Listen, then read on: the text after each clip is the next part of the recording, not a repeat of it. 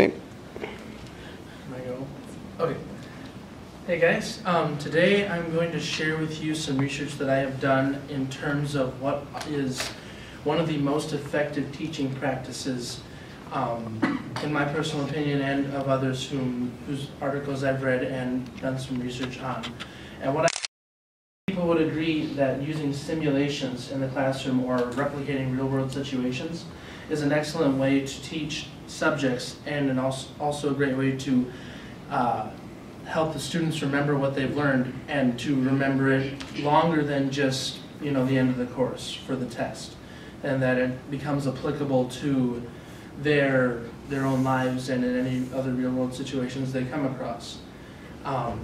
Simulations are usually done in groups. That's kind of their origins.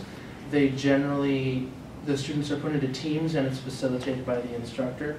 And the students are given a goal that they have to accomplish. And this is done using the knowledge that they learned in their own, throughout the class, through instruction that the teacher has given them. The two big things I think that this does for students that really make it a good method is that it gives them teamwork and team building experiences. Generally, most simulations have that as a part of just their design. And another thing that I think it does is, like I've already said, it increases the quality of the education that they receive. Makes it longer lasting, more applicable, and more interesting. So in terms of teamwork, one of the articles I read was by a woman named Fatima Latif, who says, and I'm sort of paraphrasing, but she says, many believe that simulation-based learning enhances efficiency of the learning process in a controlled and safe environment, and also that it affords the essentials for creating a team with group identity and trust. So it really helps to build that team building experience. I want to ask you guys if the class of that sort of situation, if any of your teachers have used that before. No one's ever had that as part of their classroom in high school or middle school at all?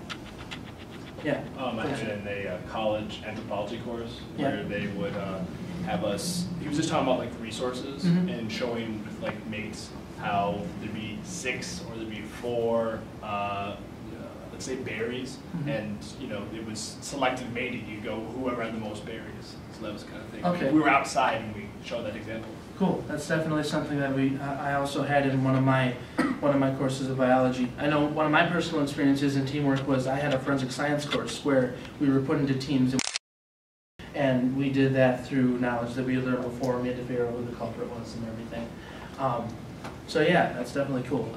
My second point, like I've already said, is the quality of education, and I feel like that kind of relates into the back half of the after effects, that it makes students much more interested in the topic, wanting to talk about it afterwards, maybe sharing that experience with friends or their family, and I think that makes it just more applicable and means more. Another article I read by Jane Chilcott, she says that simulations are like the real world, and that students continue to learn after the class is done, and they are more prone to share and evaluate each other's ideas.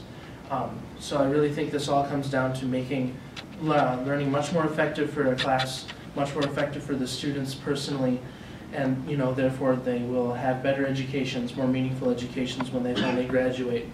All the things that come from that, test scores being better, they're being more prepared for college and for future education.